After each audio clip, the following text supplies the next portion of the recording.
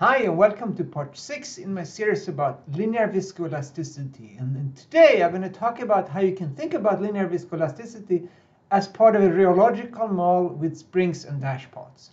And we started this series with the Boltzmann superposition principle. I talked about how we can derive this equation on the left. It's an integral that describes how you can calculate the stress. And today I'm going to show you that this is actually equivalent to a spring and dashpot model. And it's shown a figure here to the right of this rheological representation. And there are multiple reasons why it's kind of nice to be able to think about linear viscoelasticity as springs and dashpots too. One reason is that it allows you to better have an intuition about how these models behave. It's easier to visualize springs and dashpots in our heads than these equations with integrals, I think. And the other reason is that it also allows us to generalize the theory to be nonlinear, and I will talk about that towards the end of this video.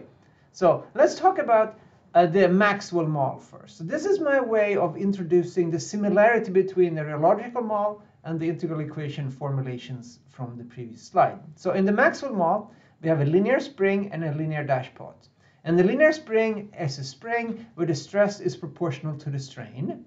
And a linear dashpot is a dashpot where the flow rate, the strain rate, is proportional to the stress.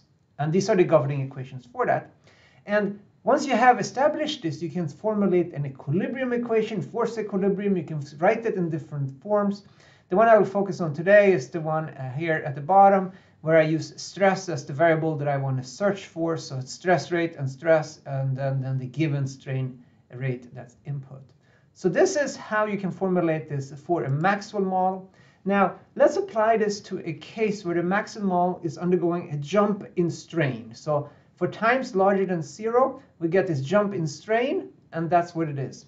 I can then use the equilibrium equations and very quickly solve for them and get the stress as a function of time. And what I do get when you do that is the equation here in the middle. So it's an exponentially decaying stress. And what we do then is we normalize the stress by the jump in strain, and we get a modulus. So this is the relaxation modulus for a Maxwell element of this kind. And here's what it is. And what's really cool about this is that this is in fact the equation that we have also for a linear viscoelastic Prony series that we talked about from the integral formulation before.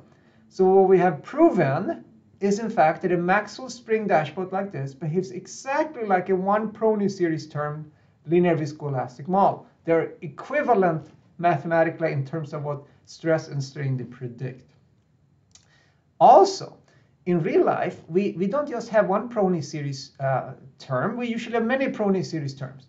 And that would then be equivalent to multiple spring and dashpots Maxwell elements in parallel.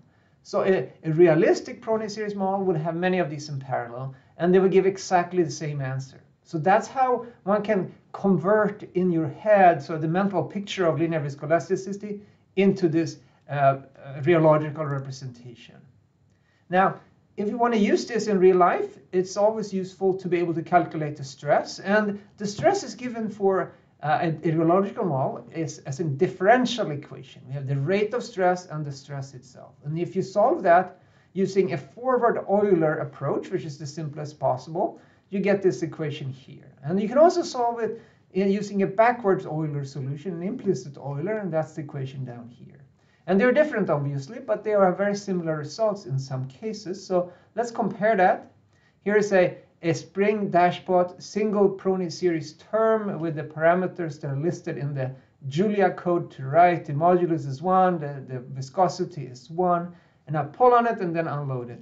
And we can see that the different curves here is all the same except the number of time increments that I took in the calculation. If I don't have enough time increments, that the time increments become very large, a forward Euler solution can become unstable. And that's well known. We have seen this in other examples in the past. A backward Euler solution is more stable, as we know. And here are just the numbers if you want to look at them for a different number of time incrementations. The code that I coded up to calculate this is to the right, illustrating that this works and it's a stable approach for calculating the stress. And again, this is very different than the stress that we calculated from the integral equation. the procedure is very different, but the results in the end are actually the same. So there's just two different ways to solve the same problem. And let's go back to the idea that I mentioned earlier about nonlinear viscoelasticity. I really think that using a rheological framework is a very good approach to understand how we can generalize this to nonlinear viscoelasticity.